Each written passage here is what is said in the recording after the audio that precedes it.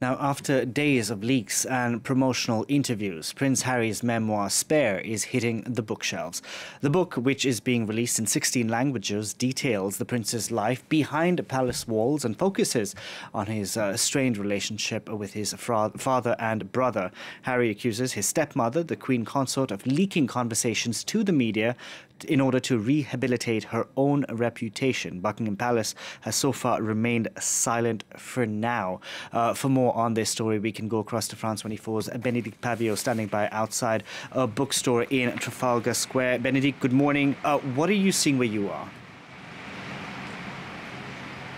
Good morning from a very wet and cold London, but hey, it's here, Spare. It's half price. I paid £14 for it instead of 28. I was the first one to buy it in a bookshop in Westminster. I understand that in Victoria Station, Waterstones had opened at midnight last night, especially. This morning, the first people to buy it were 12 journalists and one customer.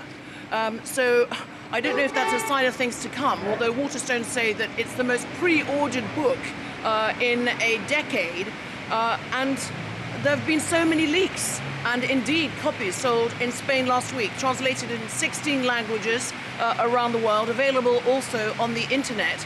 Interesting that Harry, in the book, and the acknowledgement says, "And to you, the reader, thank you for wanting to know my story in my words. I'm so grateful to be able to share it thus far." Could there be another book in a few years' time?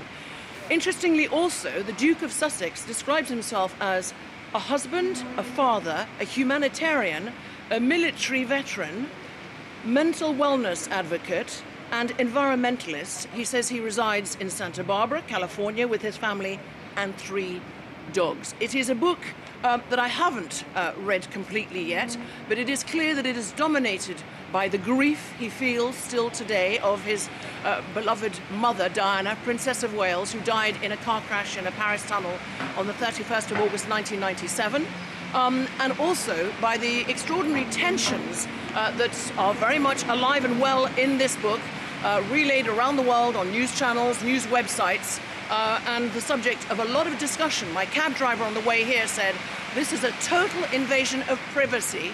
And what he meant by that is it's a total invasion of privacy of Harry, of the rest of the royal family, particularly his father, King Charles III, his stepmother, Camilla, the Queen Consort, and his brother, heir to the throne, William, and his wife, Kate. And Benedict, I'm curious, has Buckingham Palace continued to remain silent now that this book has hit the stores? Yes, it has. Buckingham Palace and indeed Kensington Palace have remained absolutely silent. But what is interesting is in what appears to be the first royal response that I've seen to Prince Harry's memoirs and television interviews, and there have been many, 1 here in the United Kingdom, 3 in the United States so far.